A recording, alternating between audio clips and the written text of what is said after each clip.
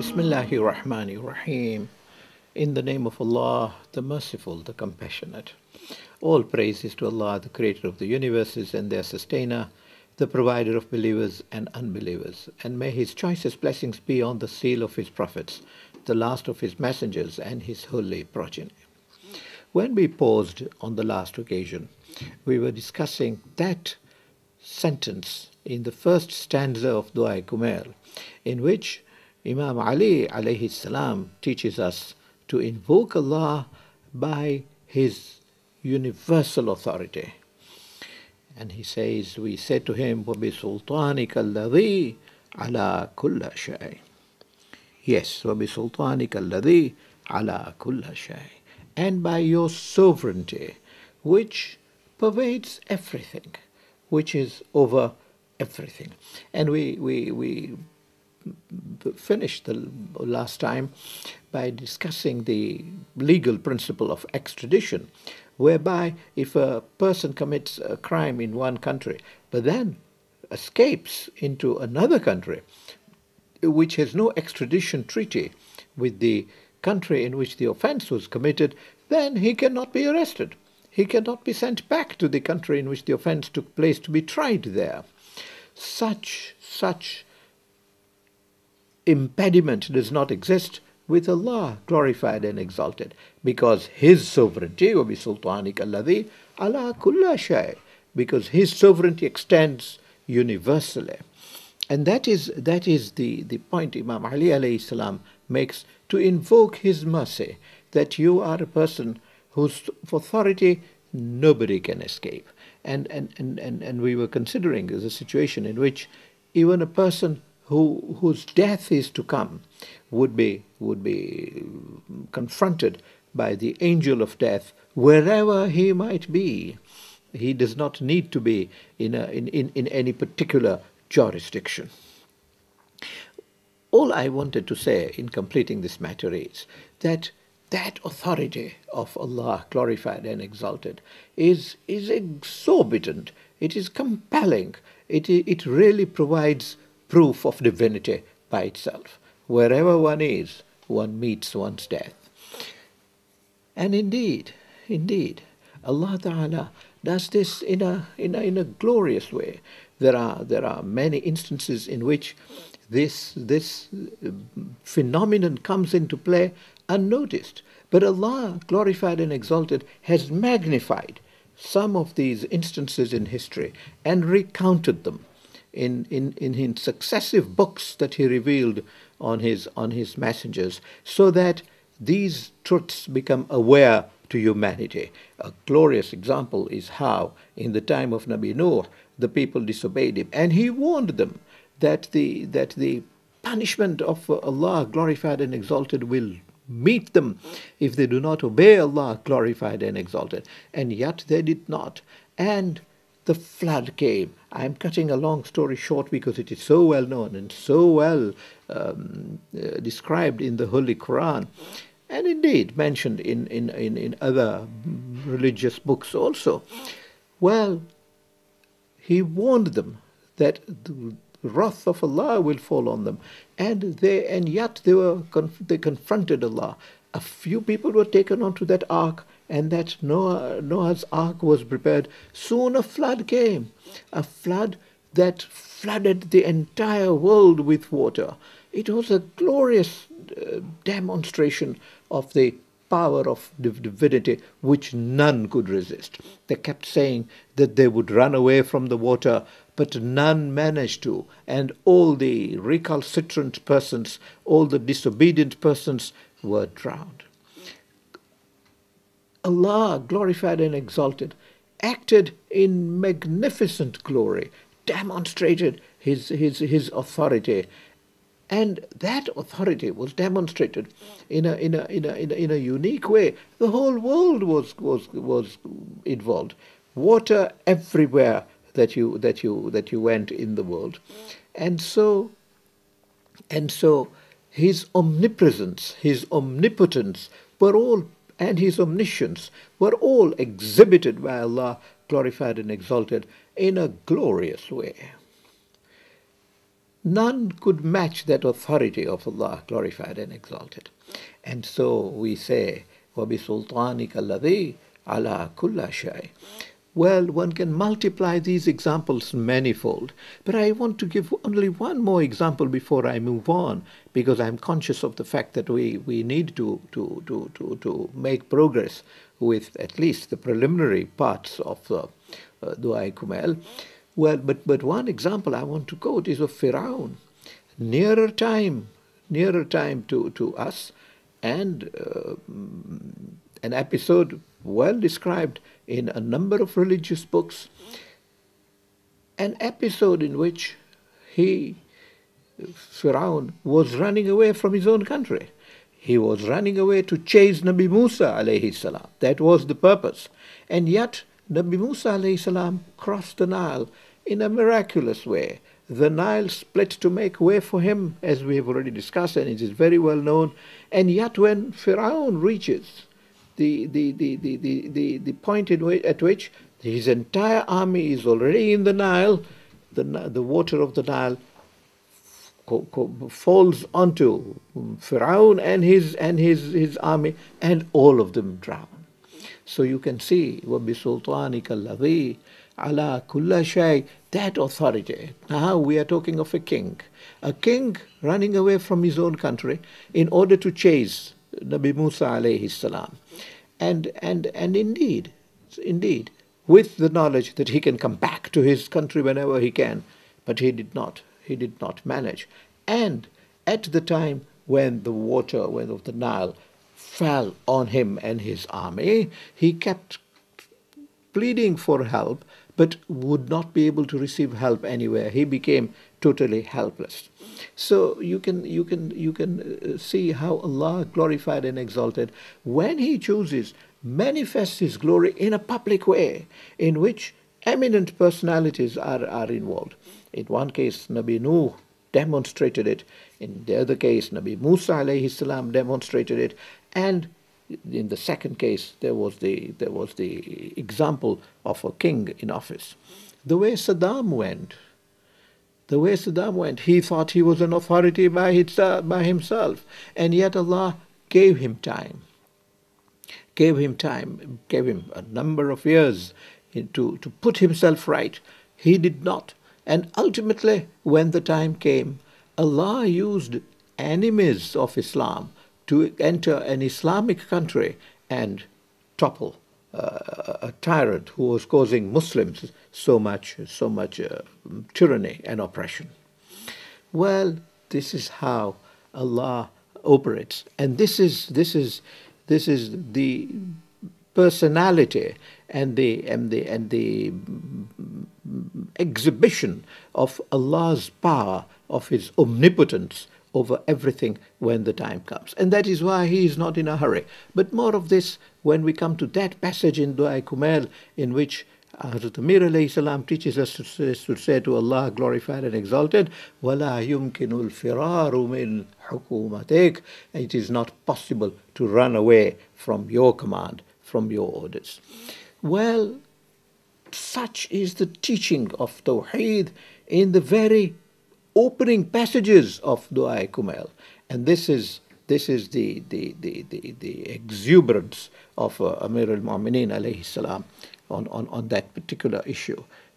I quoted Saddam only so that I am not criticized for quoting only ancient examples of the omnipotence of Allah glorified and exalted, and of His vastness of sovereignty, authority that pervades everything.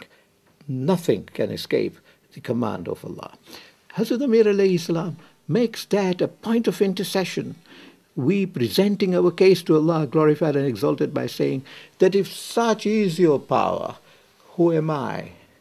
I am nothing in your sight, and yet I am everything as your servant in your sight, and yet you are merciful to me, and I seek intercession from you of your that capacity of omnipresence and omnipotence to help me and forgive my sins. Du'as that will follow in due course. And having given that ground of intercession. وَبِسُلْطَانِكَ الَّذِي عَلَى كُلَّ شَيْءٍ. Hazrat Amir alayhi salam teaches us then to say, وَبِوَجْهِكَ الْبَاقِي بَعْدَ فَنَاءِ كُلِّ شَيْءٍ. And by your countenance, by your face, which will endure after everything else has been destroyed, after everything else has perished. وَبِوَجْهِكَ الَّذِي وَبِوَجْهِكَ الْبَاقِي بَعْدَ فَنَاءِ كُلِّ شَيْءٍ. And by your that countenance, which will survive everything, when everything will have perished, the only thing that will remain will be your countenance. Indeed, like the other examples that we have already seen, we have already seen 6 of them. This is the 7th ground of intercession that Amir al-Mu'mineen alayhi salam presents. In all of them, the foundation for those items, on those names, for example, those attributes of Allah glorified and exalted, all contained in the Holy Quran. And I have taken opportunity now and again to cite those particular ayats. In this particular instance, the ayat is so famous.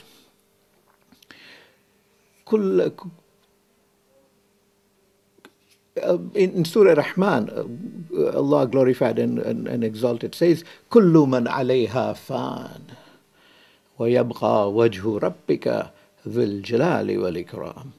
Everything that is in it, that is on the earth, everything that has been created, kullu man alayha fan, will perish, but there will survive, wa yabqa wajhu rabbika, the countenance of your Lord, dhul jalali wal ikram.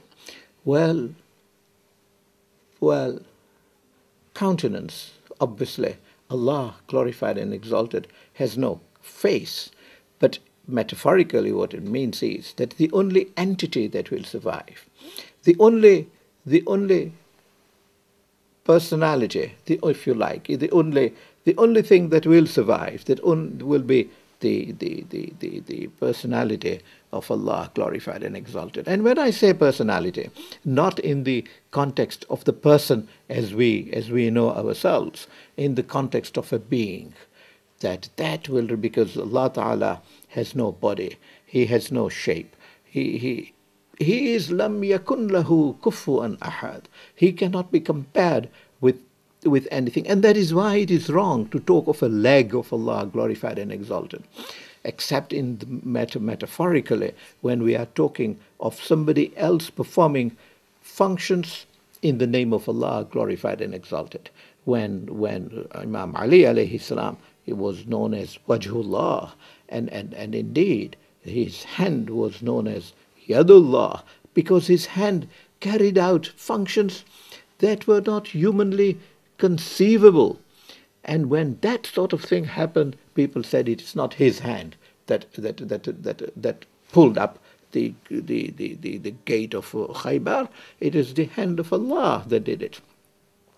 And that example in which when charity is given by a person, we say it is not his hand, it is the hand of Allah glorified and exalted. And it is only in that context that we ascribe limbs to Allah glorified and exalted.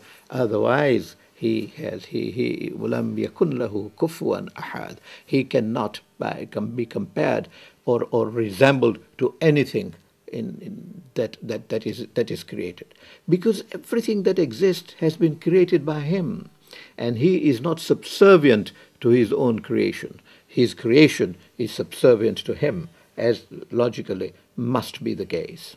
So that face of Allah that we are talking about, really, we are talking about the entity of Allah. And that is what Allah says in Quran, Kullu man alayha fan. Everything will be destroyed. That is indeed the exuberance, the exaltitude of providence, that everything should be destroyed. And for Him that is easy, because He created everything in the first instance. And He who created it could destroy it at any time, in any manner, and create it again if he so willed, because the power is there, is subsisting in him. Well, so Hazrat Amir alayhi salam says, by that, وَبِوَجِهِكَ الْبَاقِي بَعْدَ فَنَاءِ كُلِّ شَيْءٍ. And what am I? I am a person who will be fana. I will die one day, because everybody dies. All humans die one day. Indeed, everything will die one day, but you will be the one that will survive. وَبِوَجِهِكَ الْبَاقِي بَعْدَ فَنَاءِ كُلِّ شَيْءٍ. And so he says, and indeed he uses those words, وَبِوَجِهِكَ الْبَاقِي بَعْدَ فَنَاءِ كُلِّ شَيْءٍ. He incorporates the words of the Holy Book, the words of the Holy Ayah, into the dua as an intercession.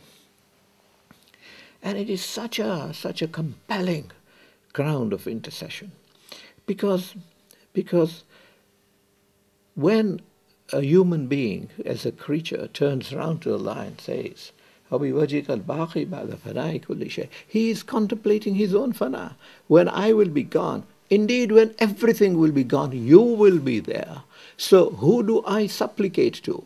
Who do I present my wishes to other than you? Who can be there more powerful than you, that everything gets destroyed and the only entity that survives is he? And that is one of the strongest arguments of the divinity of Allah, glorified and exalted. The total sovereignty of He being Allah, of He being one that is worthy of worship. Because if He were to die like us, we may not consider Him worthy of worship, because He would be like any other person. He would be subordinate. If He were to die, then the entity that causes His death would be more powerful than Him. Then his divinity would be lost. Indeed, the one who causes his death would be the God, and not Him. Nor can there be a sharing of the process in that instance. So because the question is, who dies first? Because if there was one of the two who can compel the death of the smaller God, then he would be the God and not the smaller God. So there is no room, as we always say, for two gods. That is a position that can only be in singular. It can only be unitary. Indeed, this is why the unity of Allah, the tawheed of Allah, is of paramount importance. And this is why Allah, glorified and exalted, says that He will forgive all our sins except shirk. If we associate Him with any other authority, giving that other authority divine powers which are exclusively His privilege, exclusively His authority, then that is a sin He will not forgive. But short of that, He will forgive all of the sins. I pause here on the question of sins, because there is a lot more to come in Dua Kumail on sins and how we seek forgiveness of sins. And inshallah, we shall take opportunity to discuss them. So I leave that subject now. But what is important to not to miss in this preliminary introduction of Dua Kumail in respect of this particular intercession is that Hazrat Amir alayhi salam seeks to teach us the glory of Allah, that it is only He who will survive and everything else will be destroyed. And of course there is a support for that proposition in the Holy Book. Indeed, one of the most important points in establishing the total sovereignty of Allah, glorified and exalted, is that everything will perish. Just as, and we will come back to this inshallah in the next session, just as he was the only one there when there was nothing there, likewise He will be the only one there when everything else will be gone. Well, so Hazrat Amir alayhi salam teaches us to invoke Him in that way, so that we can turn His attention to us and hope to obtain His forgiveness. And after that, the eighth quality of Allah that Hazrat Amir alayhi salam invokes is, and by your names, wa bi asma'ika allati mala'at arkana kulli shay. He makes a fantastic point there. He says, by your names. And it is so pertinent that he should deal with this, because we mention his names all the time, and we mention different names on different occasions in different contexts. Well, it is pertinent that he should discuss this in the preliminary paragraph of Dua Kumail. And so he says, "Wabi asma'ik allati," I seek to ask whatever I will ask in this dua by your names, and not in singular, not by ismik, wa bi asma. And indeed, we will see the different names that he invokes in the dua itself. And we will discuss the significance of those names, inshallah wa ta'ala, as they arise. And so I will not detain you on them now. But generically, he uses them as a ground of intercession to invoke the mercy of Allah even before he commences presenting the supplications.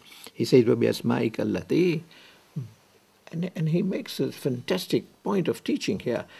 "Asma'ik allati mala'at arkana kulli shay," and by the names which have permeated the essence of all things.